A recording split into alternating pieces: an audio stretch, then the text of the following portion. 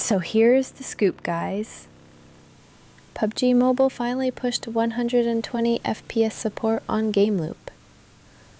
This first appeared around May 2024 with the Mecha Fusion update, and now with the latest v3.9 patch in July 2025, you can even combine Ultra HDR with 120 FPS for insanely smooth gameplay.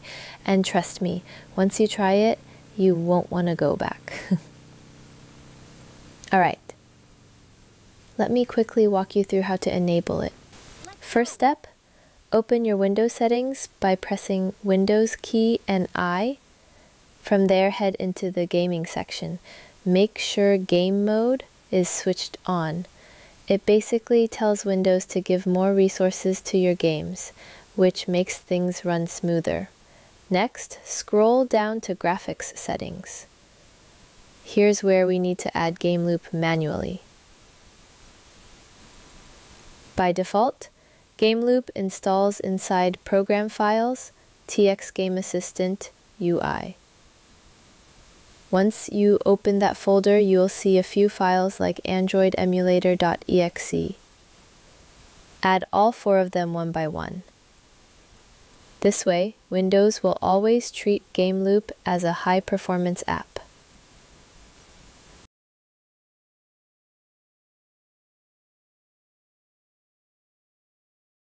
Now jump into GameLoop and open PUBG Mobile.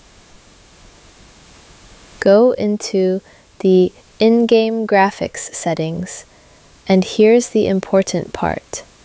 Set your graphics quality to extreme, and then change your frame rate option to 120 FPS. Once you save that, the game immediately runs at the higher refresh rate. Performance-wise, it feels buttery smooth. There's literally no delay, no stutters, no random frame drops. The only tiny issue you might notice is a slight sound delay sometimes, but that's tied to the rendering mode.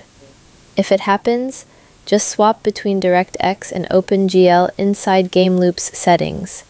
One of them will always fix it depending on your system.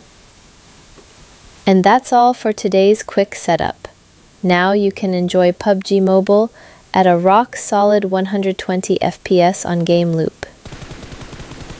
If this helped you out, make sure to drop a like, and if you're new here, subscribe for more simple but effective PC and gaming fixes.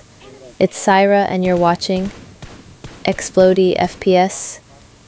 Peace out.